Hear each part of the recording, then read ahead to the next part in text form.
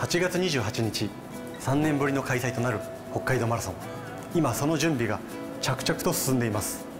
約2万人のランナーが走り抜けるそのコースは、東京2020のオリンピックレガシーを継承する 42.195 キロです。その計測は街が寝静まった真夜中に行われていました。5月下旬、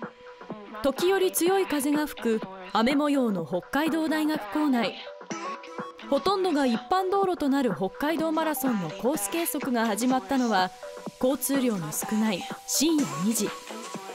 用意された自転車にはカウンターがセットされていて、複数台で距離を記録しながら行います。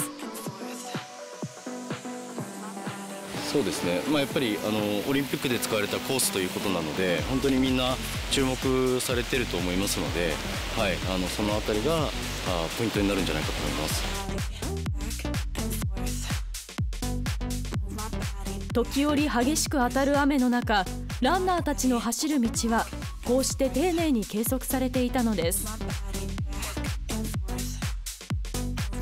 失敗は許されないので、緊張感を持って本当に今日まで頑張ってこられた皆さんのためにしっかりと務め上げたいと、そういう気持ちで今日は頑張ります。